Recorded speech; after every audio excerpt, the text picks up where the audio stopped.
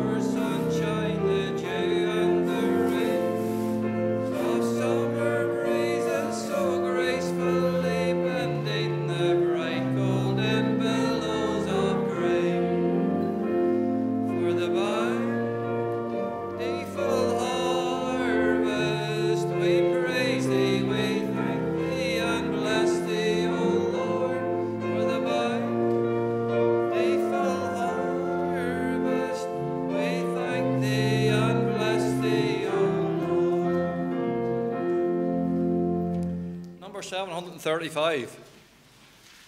Are you sowing the seed of the kingdom, brother? We'll sing verses 1 and 2 again of 735.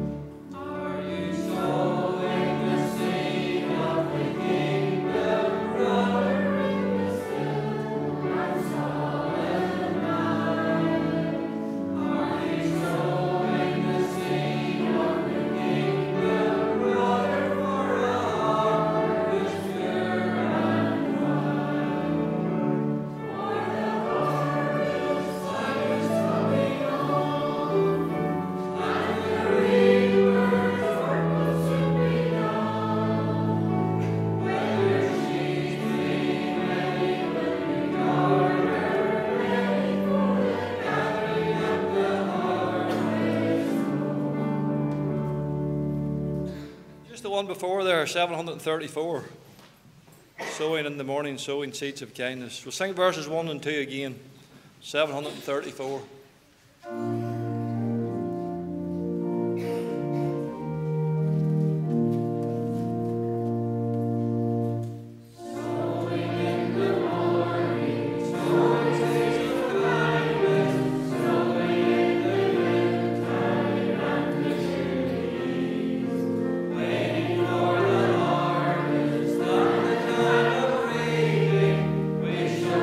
Rejoicing, bringing in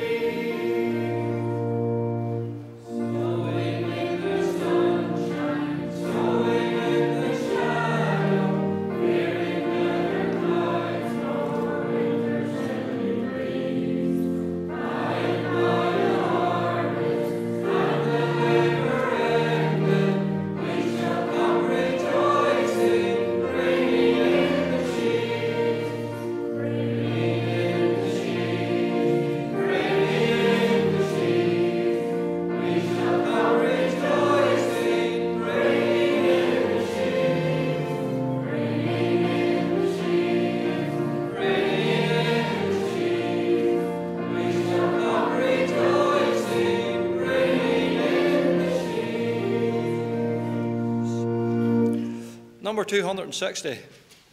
260, O soul, are you wearied and troubled? We'll sing verses 1 and verse 2 again of 260.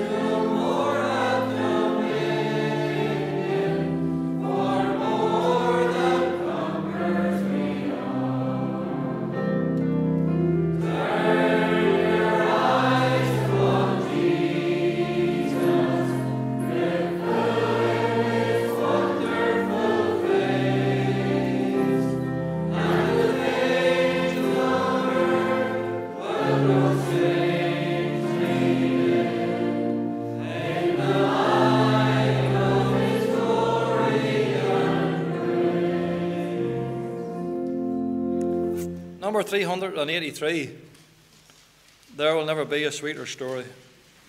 We'll sing verses 1 and 2 again of 383.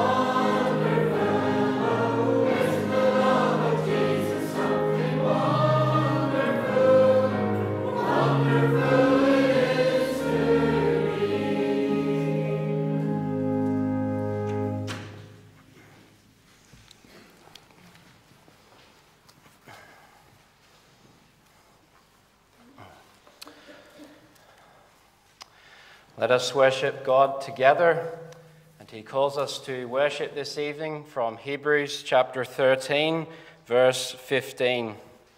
By him, therefore, let us offer the sacrifice of praise to God continually. That is, the fruit of our lips, giving thanks to his name. Amen. Let's pray. Blessed triune God, we confess that our help is in the name of the Lord, who hath made heaven and earth. And we come to thee, hungering and thirsting for Jesus Christ. And we thank thee, thou hast promised to meet with us here, where the 2 or 3 are gathered together. So we pray thy Spirit will move amongst us, thy presence will be very real, that Christ will be uplifted, and that our God will be glorified by us. Help us to worship and to give thanks to thee, we pray in Jesus' name. Amen. Well, let's praise the Lord together by turning to Psalm 126. Psalm 126. When Zion's bondage God turned back as men that dreamed we were, then filled with laughter was our mouth, our tongue with melody. And the psalmist speaks here of the Lord delivering his people from their captivity, and assures us that in the same way that God is faithful to his promises as are seen in the harvest, that he's faithful to his promise that all those who seek him in repentance will find him and be delivered from their sins. So let's stand together and sing Psalm 126.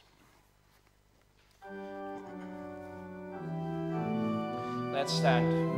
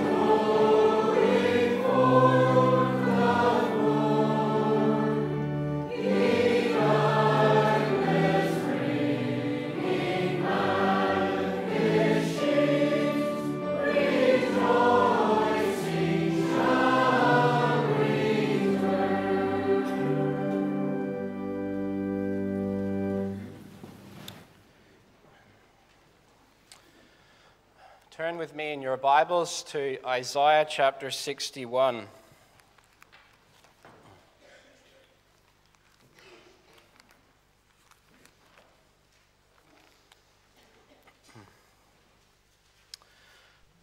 Isaiah chapter 61.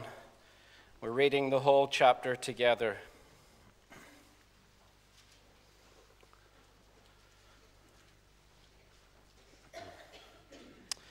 Isaiah chapter 61. Hear the word of the Lord. The Spirit of the Lord God is upon me, because the Lord hath anointed me to preach good tidings unto the meek.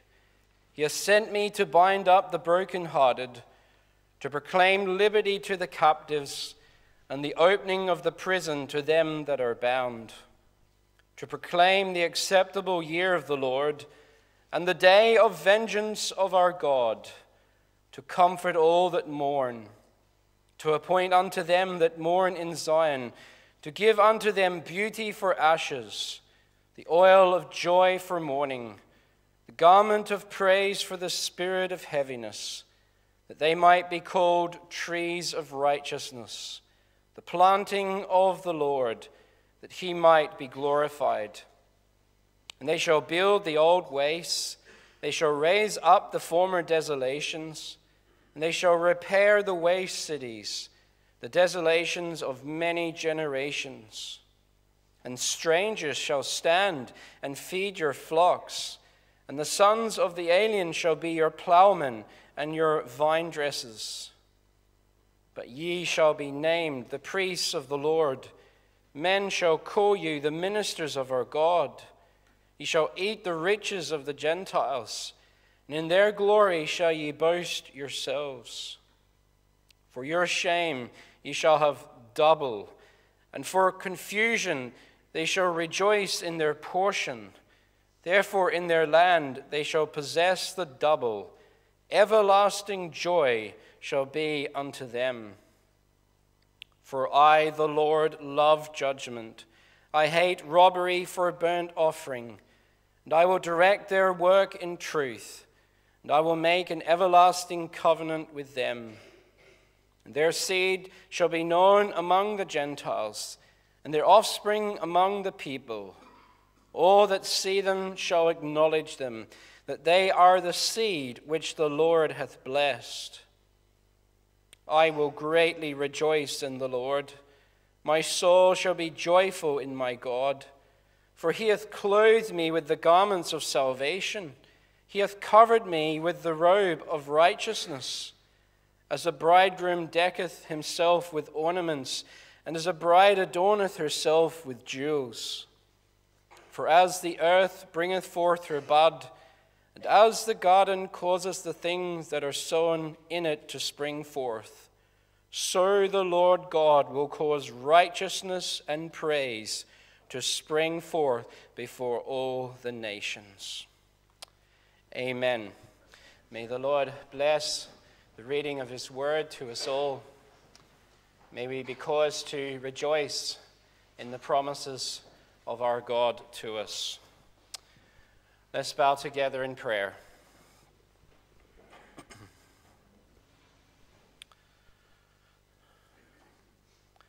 Almighty God, full of majesty and glory, God of justice and truth, ruling over all things, and doing always that which is good.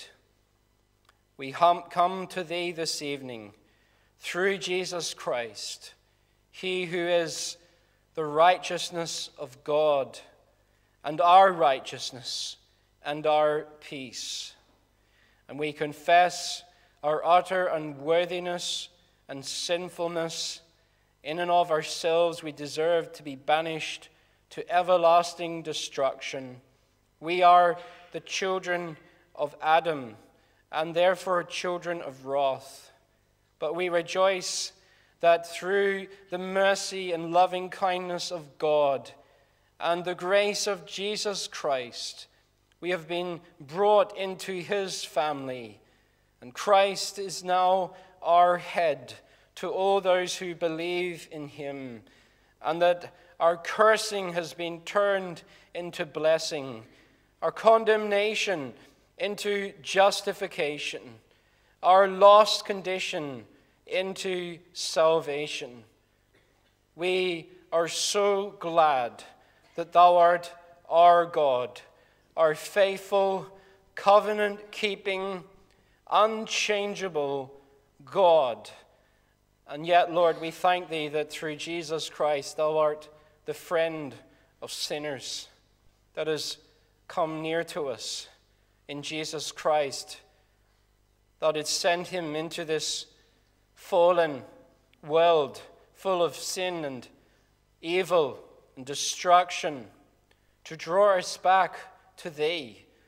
And we rejoice then, Lord, that thou art the God who, because of thy great power, is able to deliver the captive and to release the prisoners and to give sight to the blind, to give hearing to the deaf, to grant the new birth by the power of thy Spirit.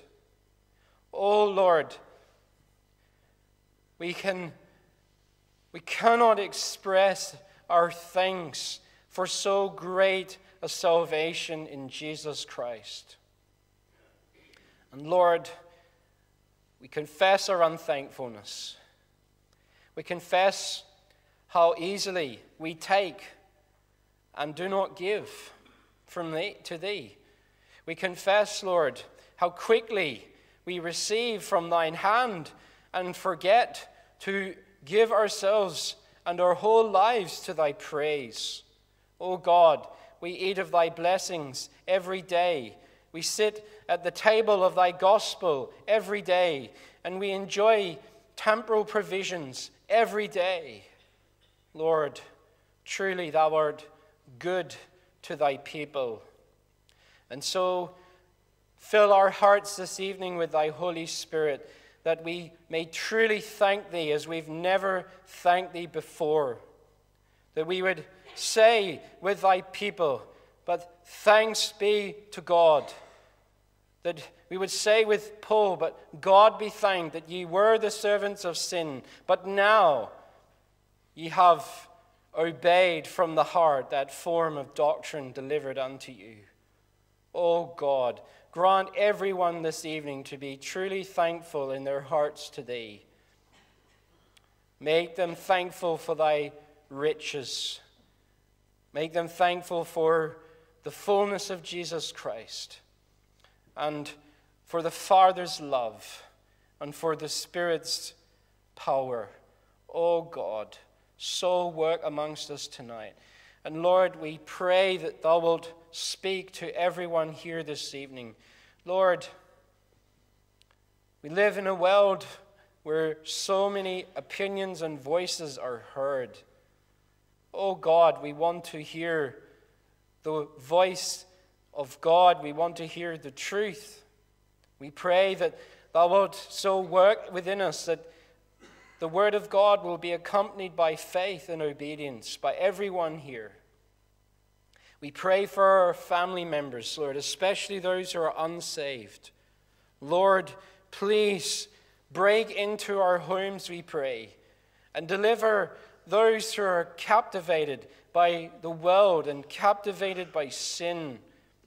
Lord, those who have not bowed the knee to Christ yet, Lord, deliver them from themselves and their own fallen, corrupt nature.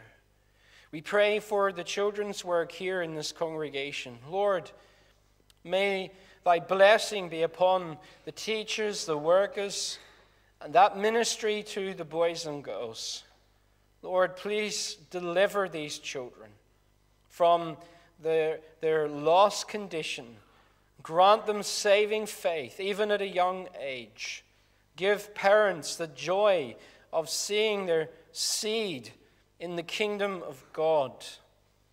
And Lord, we pray for this community around us. Oh God, have mercy. Have mercy upon a sinful people. Have mercy upon a wicked nation that is more and more casting aside God's word. And Lord, as we're told in thy word, are gathering together against the Lord and against his anointed. Humble our nation. Please, Lord, humble it before thou dost destroy it. And we pray for mercy. Mercy, Lord, even that thou would save a remnant people to thyself. O God, we pray for our leaders. Please save Rishi Sunak. And Lord, remember those in Stormont and all those who rule over us. That, O God, they will fear thy name. That they will humble themselves before thee. O God, have mercy upon us. And grant that the church of Jesus Christ will grow and flourish in these days. Grant that for this congregation. O Lord, may thy kingdom come in a greater way than we've ever seen before. And may the name of Jesus Christ be high and lifted up. O God, meet all of these needs. And we thank thee that even as great as our needs are, thou art well able to supply them, for thou art the infinite God. And so we look to thee. Forgive us for all of our sins, and help us to continue now in worship. We pray these things in Jesus' name. Amen. I'm going to ask the youth choir to please come to the front and sing pieces to us, and then Mr. Campbell will come and give the announcements. Thank you.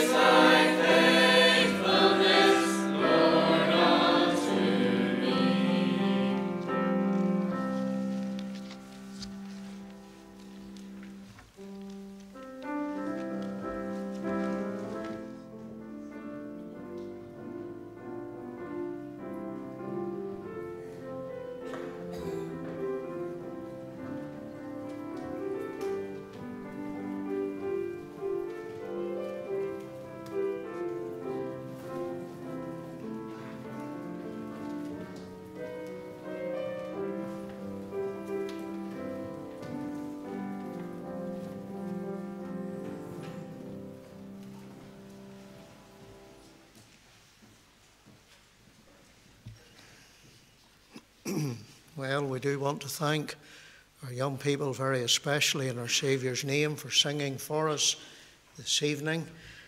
We were richly blessed through those pieces, and we trust the Lord will bless the work amongst our young people, that the Lord will bless our brother Paul as he spearheads that work, and also the new youth committee that was elected even last Friday night, that the Lord's rich blessing will rest upon you each and every one. We do bid you all a warm word of welcome in our Saviour's name.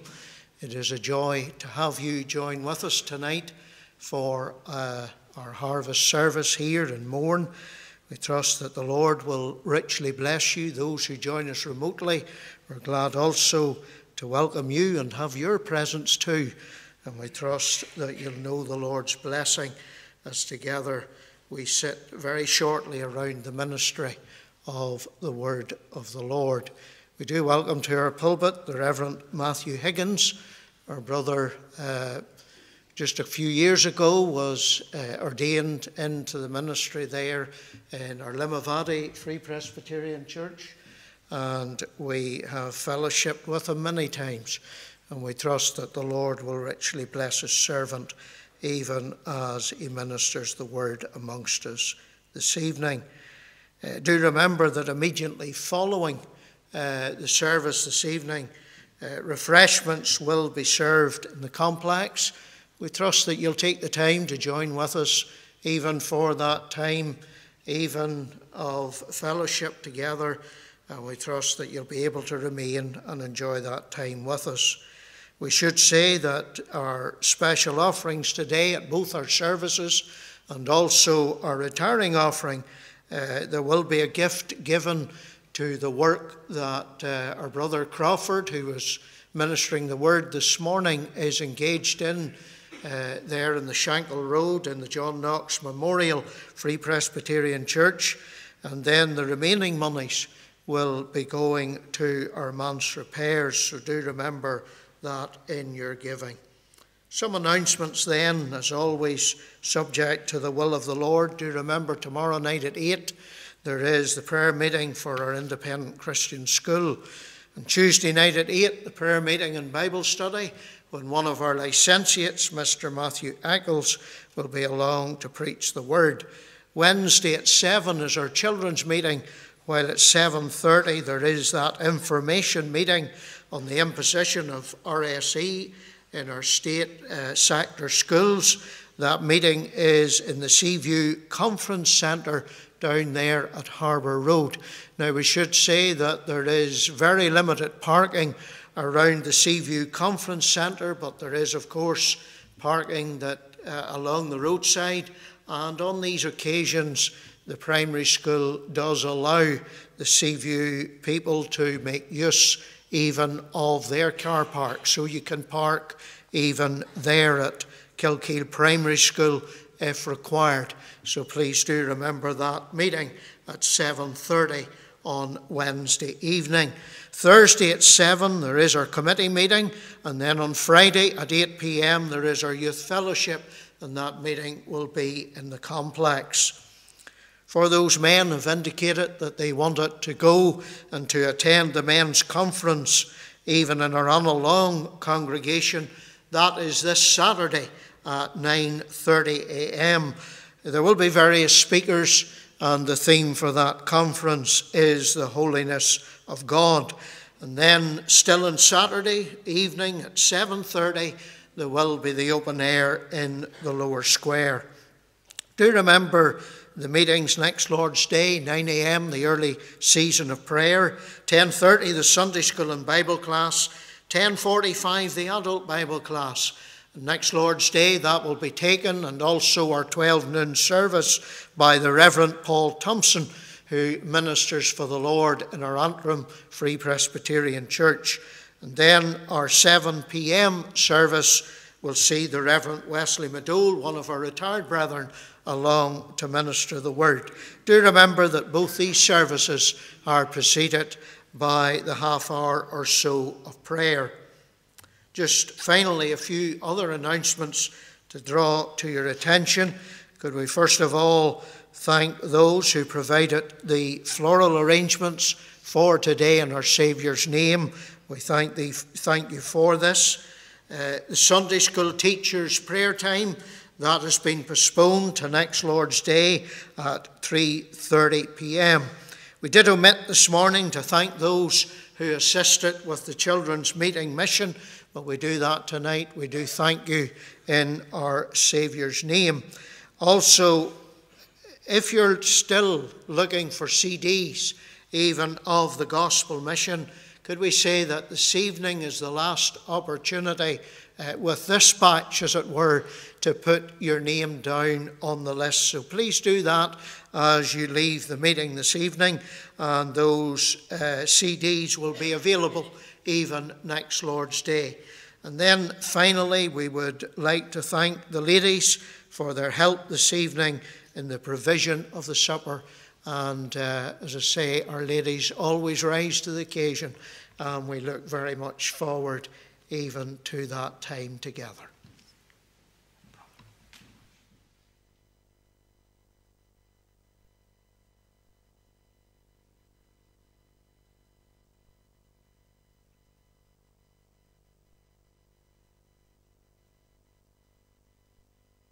For your welcome, and thankful that the Lord brought me safely from the north of the country down to the south. I was actually preaching this morning in Kesh, and so I'm going to be doing a wee circuit of Northern Ireland today, but it's a privilege to be able to come here and to be given the opportunity to minister to you, and praying that the Lord will bless you as a congregation.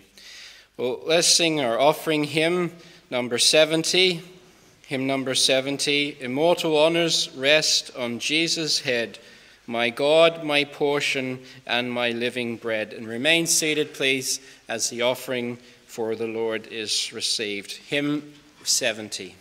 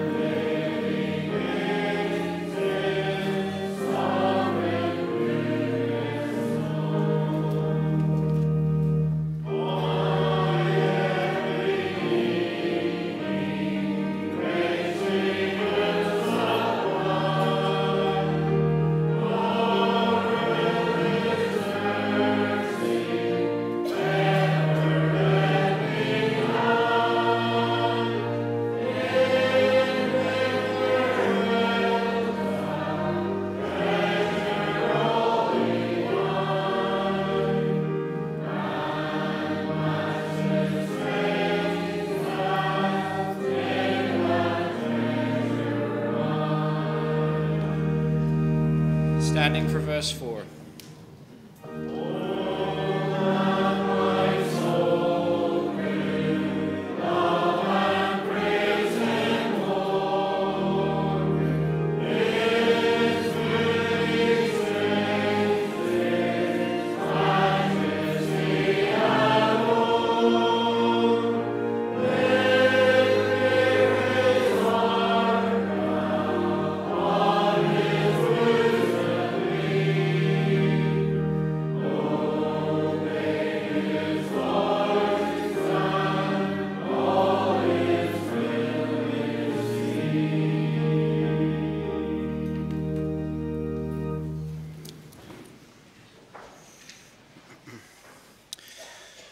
Turn with me in your Bibles to John chapter 6.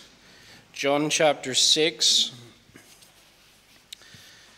And we'll read together verses 34 to 36. But I want to focus especially this evening on verse 35.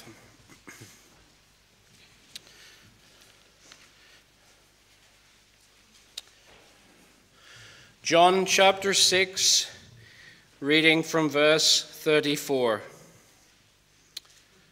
The word of God says, "Then said they unto him, Lord, evermore give us this bread. And Jesus said unto them, I am the bread of life. He that cometh to me shall never hunger, and he that believeth on me shall never thirst. But I said unto you that ye also have seen me and believe not." Amen. Let's pray. Lord, how this time can come for the preaching of thy word, and we can not hear and not believe. And the word of God is of none effect in our lives. But we pray that that will not happen this evening, that by the grace of thy Holy Spirit, thou wilt grant us to hear and believe and to embrace thy precious word. Please minister to us this evening and help us to hear the word of God. We pray this in Jesus' name. Amen. Jesus Christ described himself as the bread of life. And really what he was saying was, I am your staple diet. Bread was eaten at every meal in those days, 3 times a day. And so the Lord is calling on us in these words to say, you really need me. Like you need bread for your body. You cannot live spiritually without trusting in me, without feeding on me constantly. In the same way that you would eat your daily bread, so you must eat of me daily by faith. How wonderful it is that Jesus Christ here not only says this, but he demonstrates the truth of it previous to this statement. Because earlier in the chapter we have that wonderful account of the feeding of the 5,000. And do you remember, boys and girls, the Lord Jesus was given the 5 loaves and the 2 fishes, and you remember how he broke them and they multiplied in his hands, so that he was able to feed 5,000 plus people just from those 5 loaves and 2 fishes. And we're told that they ate and were full. They had enough to eat and more. To buy bread, to give a little even to this crowd, would have taken 8 months of wages for a laborer. And yet Jesus takes this bread and it just multiplies in his hands. Our Lord's declaration then, it joins the truth of his deity to his sufficiency. And he says to us this evening, because I am Jehovah, because I am the one who is all sufficient and unlimited in myself, there is nothing that you lack, that I cannot meet the need. I wonder this evening, is that the principle, the guiding, the fundamental principle of your life this evening? That though you confess, I am a sinner that lacks everything before God, yet my hope is not in myself, but it's in an all-sufficient Savior, who not only has promised, but does daily and forever meet all my needs in himself. Now we know, don't we, that bread is the food of the body. Every one of you, when you wake up by the grace of God tomorrow morning, you're going to have your breakfast. No one has to tell you that. You wouldn't even question it. And yet, how many of you think about the food of your soul? Does it even come into your mind? Are you living with an awareness that, like the body, the soul lives only by being fed and sustained? So many don't. Remember that Jesus said in Matthew 4, "Man shall not live by bread alone, but by every word that proceedeth out of the mouth of God." And what he means is that material food is not sufficient to sustain the whole man. It may keep you alive physically, but it cannot meet the need of your soul. And yet, sadly, isn't that the approach of so many people today? They believe that life is fed and nourished by materialism, by pleasure, by wealth, by all kinds of things. And this is one of the reasons why people have no interest in Jesus Christ. It's because they, first of all, do not see the need they have, and consequently then they don't see that he is a perfect match for that need. At its root, they don't understand themselves. That's true of you tonight. If you're not fully trusting in Jesus Christ, what it tells you is that you don't really understand who you are. So many are driven by cravings and lusts for fleshly things, believing that those things will meet the needs of their whole being. But I wonder this evening, what about the demands of your conscience? When your conscience pricks you, when you have a sense of guilt, what do you have to meet the need of a guilty conscience? What do you have to meet the need of your mind that seeks for truth? Whenever outside of Christ, it is empty and seeking and striving, but never attaining. How can it attain in such a world of confusion and lies and error? What about the crookedness of your own will? How will you meet the need of that? Even when you know what's right and yet you find yourself doing what is wrong. You may think the right things, but your will is crooked. It is corrupt. How are you going to meet the need of your will and change it? And what about your deep desire for love? All of you here this evening have a desire for love and to be loved. But what's going to meet that need? People today throw themselves into fleshly love of all kinds, but they end up unsatisfied. There's nothing here in this world to meet the need of your soul. And so many, sadly, feel such a dreariness and a dissatisfaction in life that they would even take their own lives. It's not a surprise, is it, that suicide rates are on the rise in our country. Maybe deep down in your soul this evening, you feel that way. That still, to this point in your life, the deepest needs of your soul are unmet.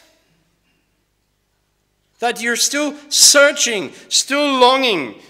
You've never had that soul experience like you feel when you've sat down and enjoyed an incredible dinner and you get up from the table and you're perfectly satisfied.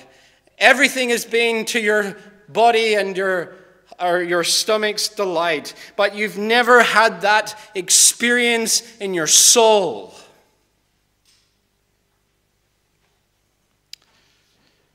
You'll never have that until you come to Jesus Christ.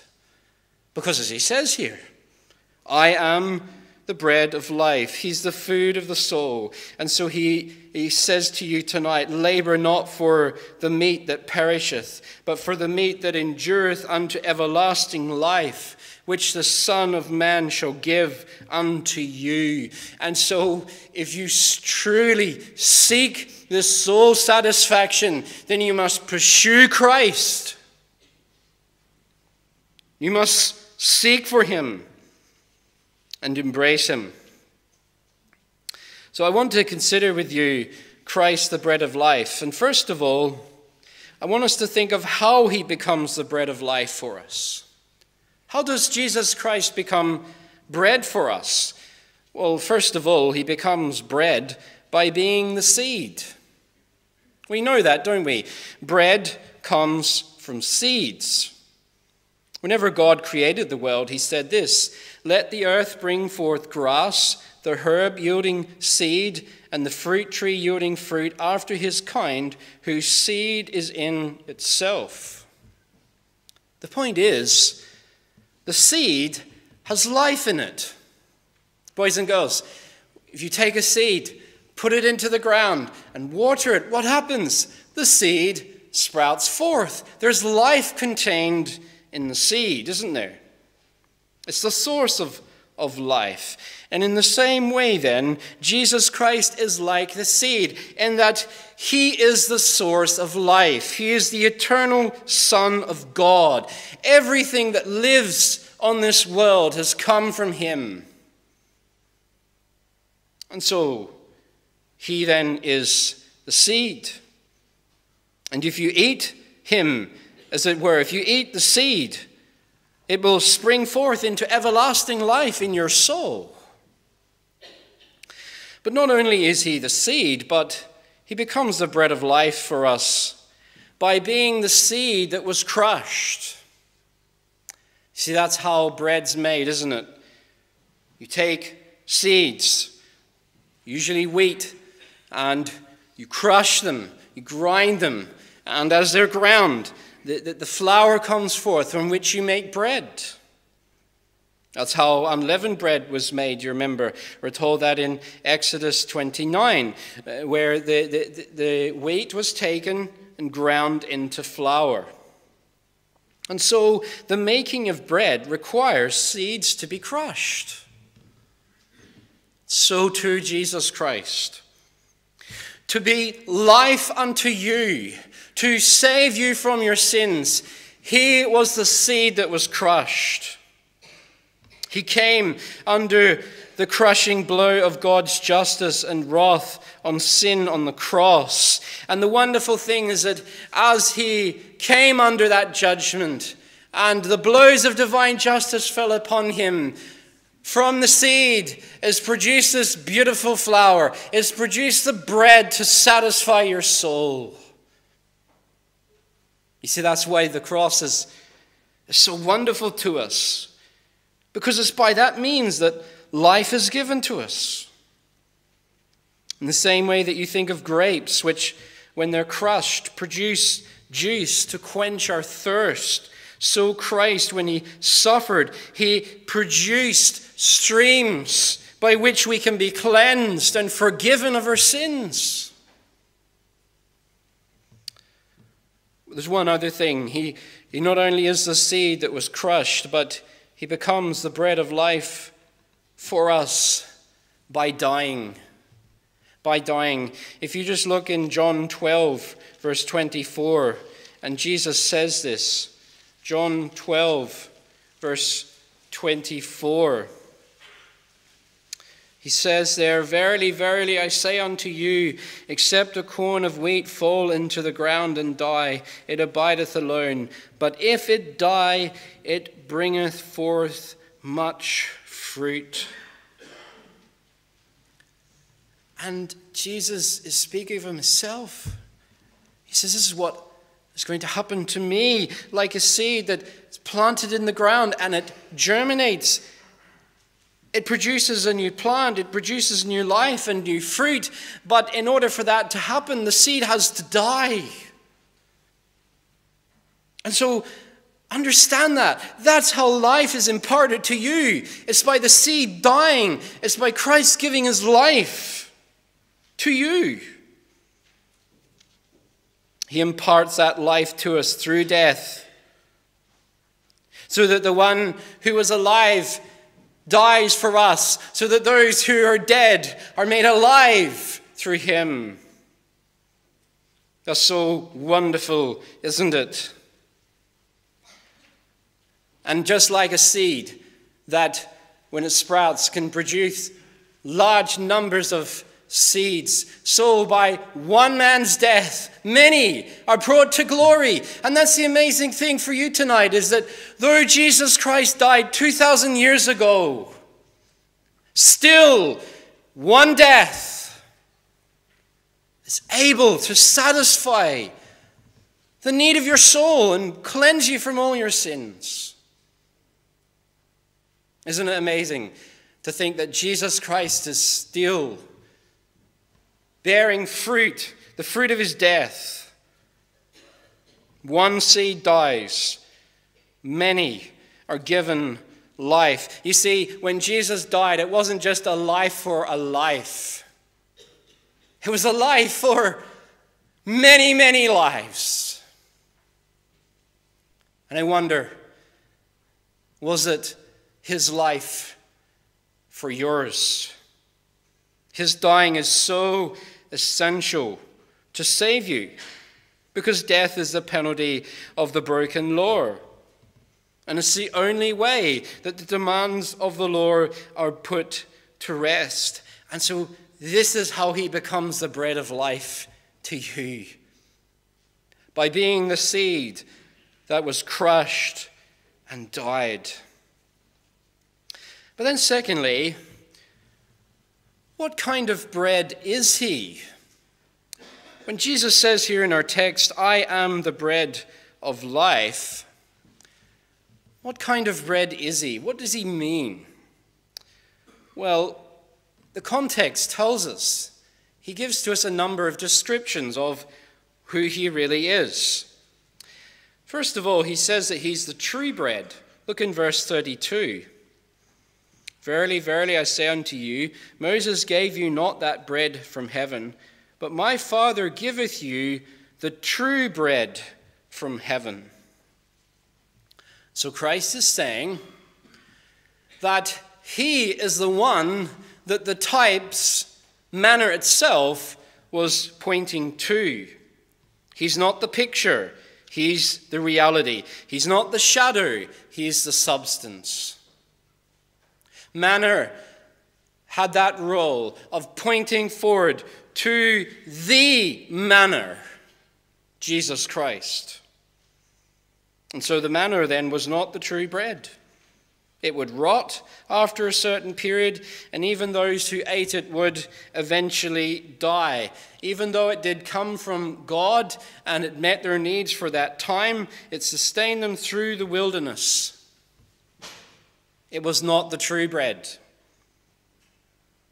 And there were people who ate that bread and did not believe in Christ and were lost. And so Jesus is saying to us then, I am the true bread.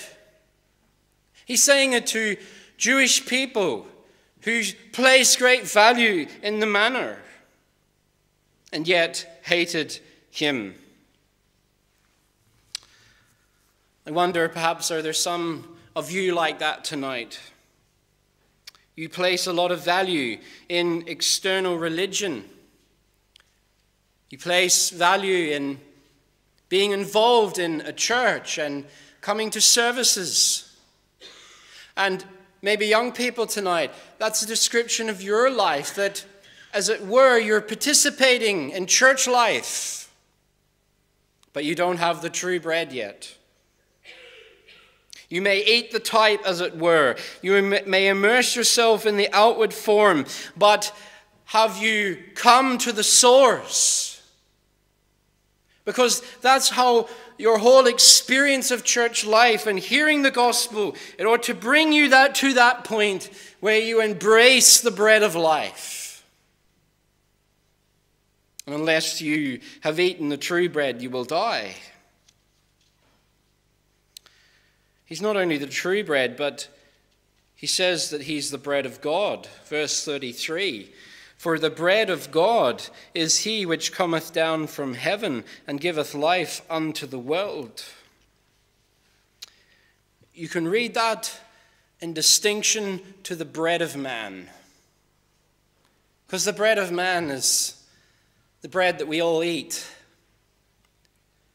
But Christ says, I'm the bread of God.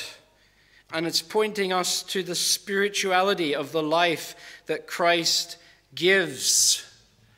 It's spiritual life that he offers. God is a spirit. To have communion with him, we need to be living spirits. And isn't this where Christ is so misunderstood? Poor Jews listening to him, they always thought Jesus was speaking carnally, didn't they? And they couldn't get their head around this. You're talking about bread, and you're saying that you're the bread.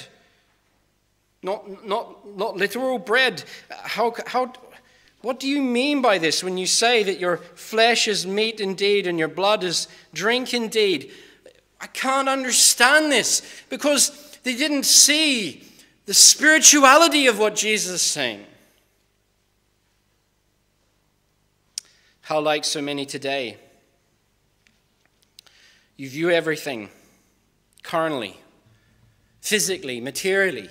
And so the offer of the gospel means nothing to you because you have no sense of life with God or of a life beyond the material life. And so the offer of spiritual life just falls on deaf ears. How Jesus' words, I am the bread of God, should resonate in your heart because you realize that the ultimate expression of life is not life here on this earth. It's spiritual life. It's life with God. And so you must have the bread of God to receive the merits of his saving life and death.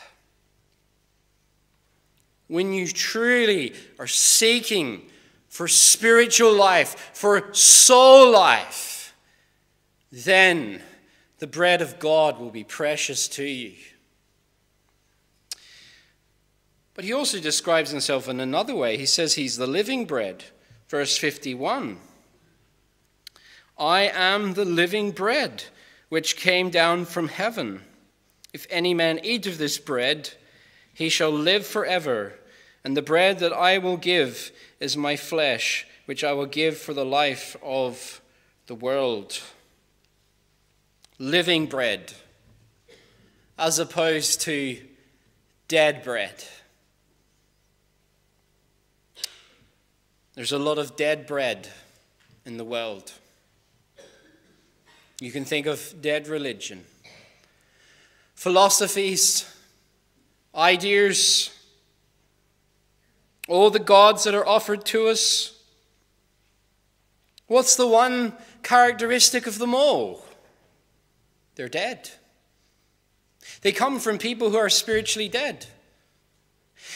They come from the prince of this world, who is under condemnation and will one day be cast into the lake of fire forever. Everything except this living bread. And those who are joined to him by living faith. Everything else is dead. And so when he speaks of himself as the living bread, he's speaking of his vitality, of the life that is within him, a life that is never ending, a life that is inexhaustible,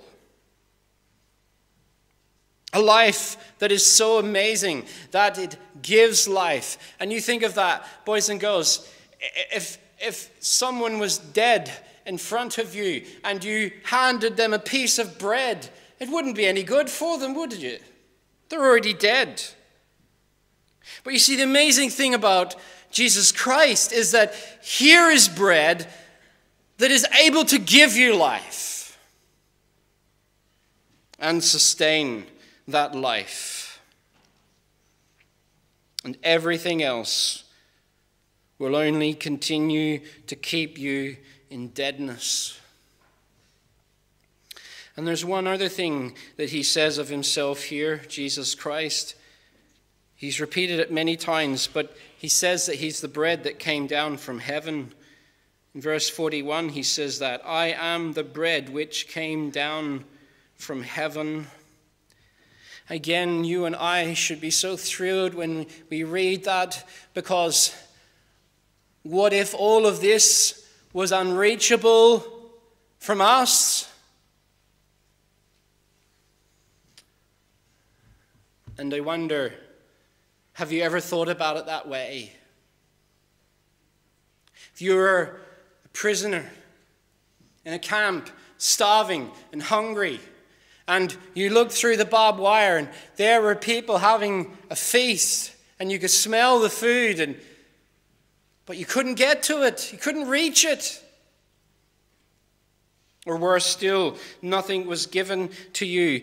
And you see, this is so wonderful because Christ says he's the bread that came down from heaven, meaning that he has descended down to you, the bread.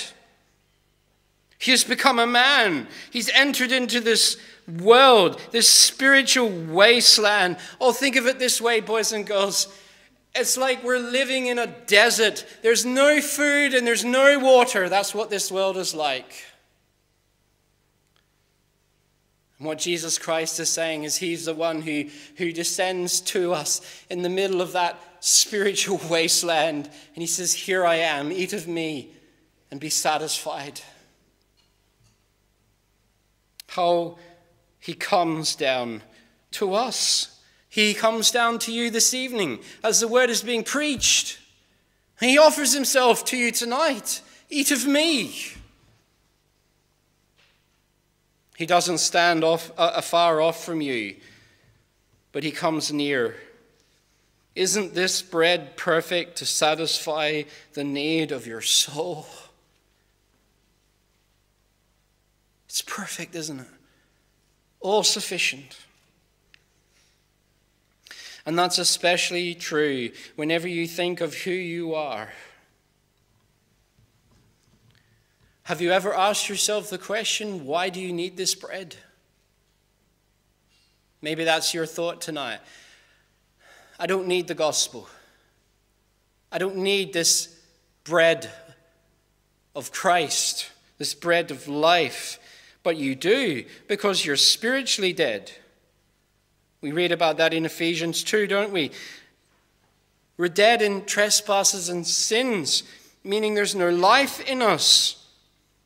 And you know that because ask yourself this very simple question.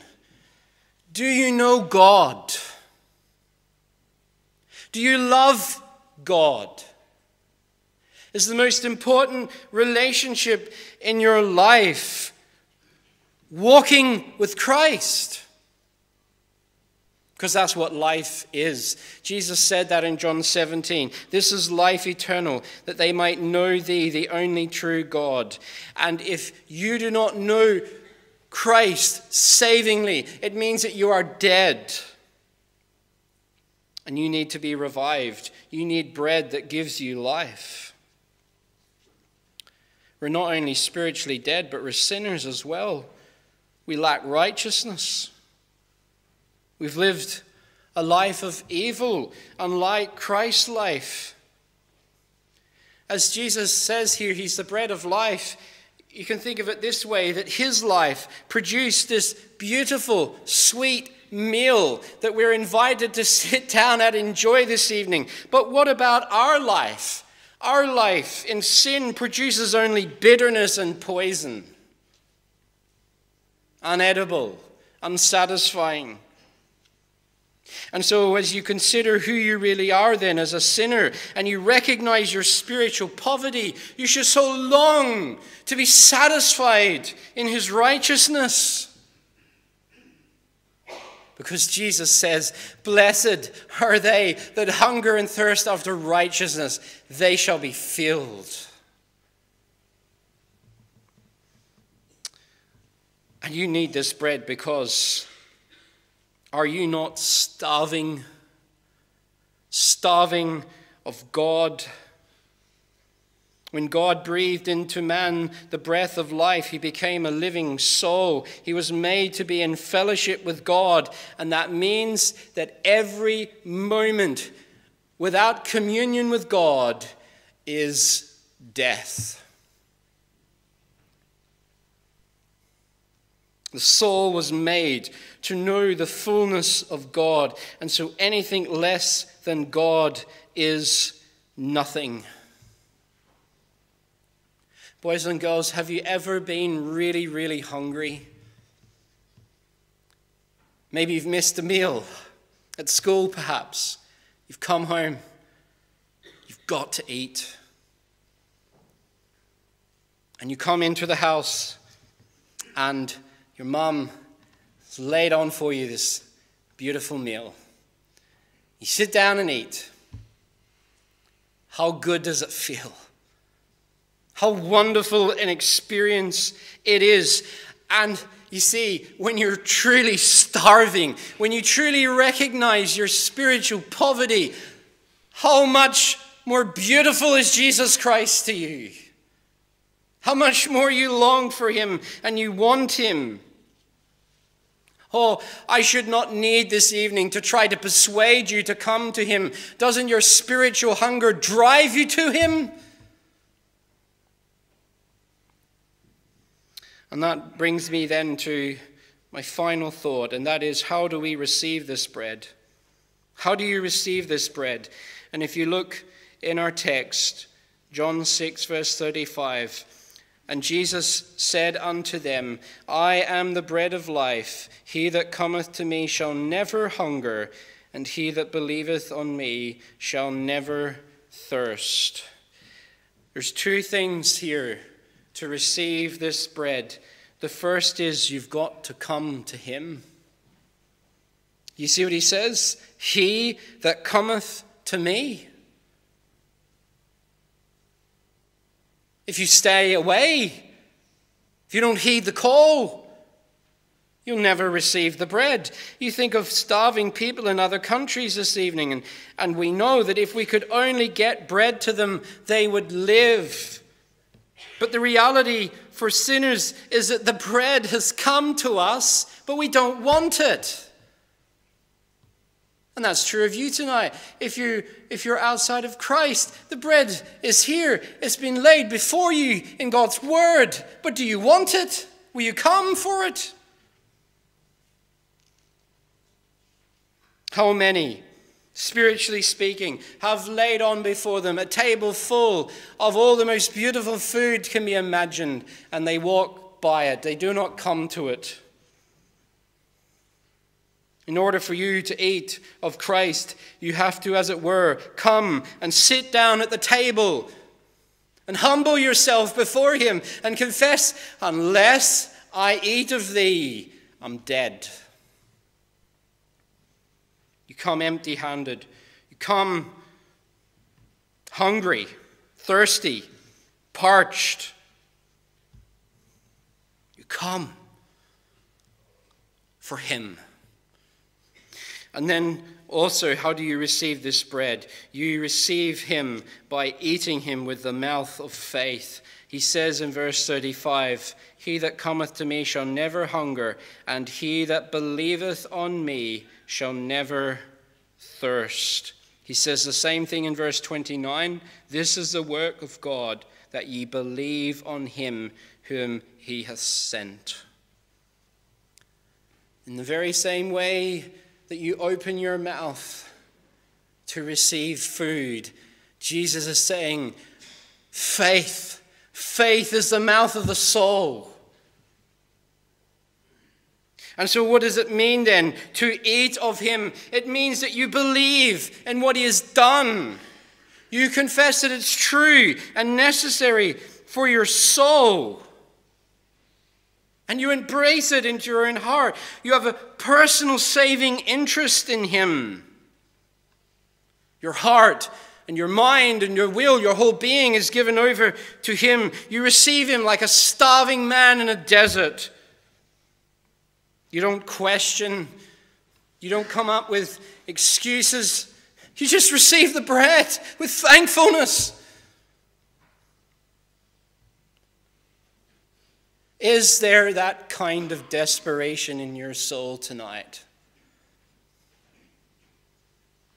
that you really feel that way in your soul.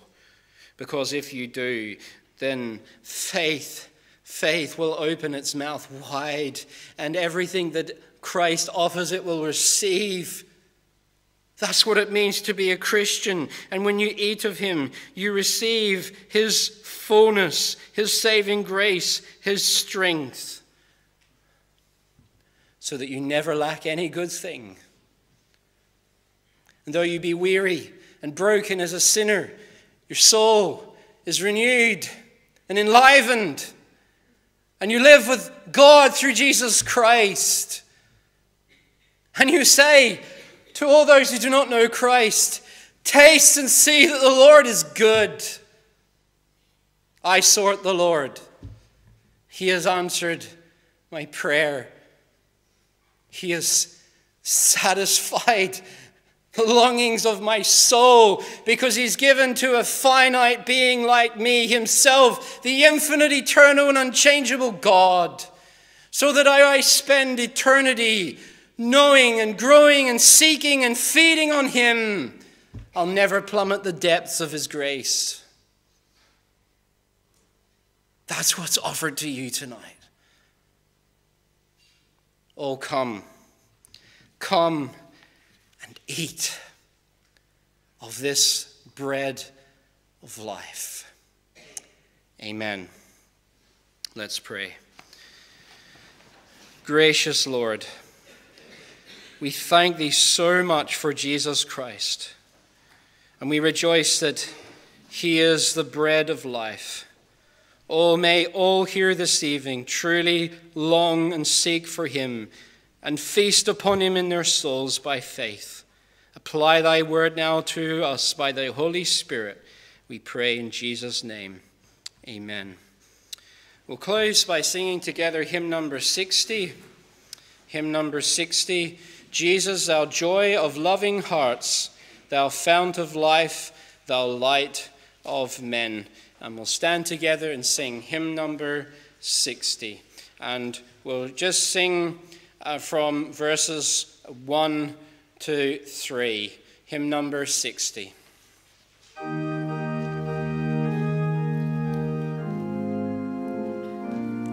Let's stand.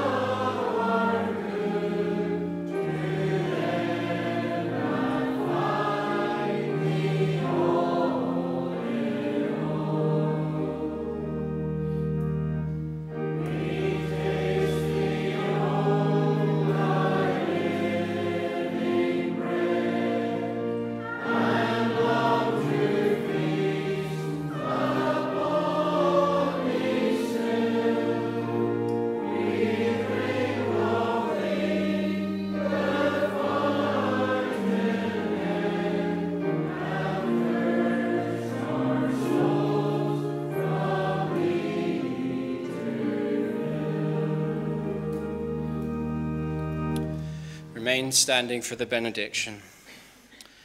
The grace of the Lord Jesus Christ, and the love of God, and the communion of the Holy Ghost be with you all. Amen. You may be seated.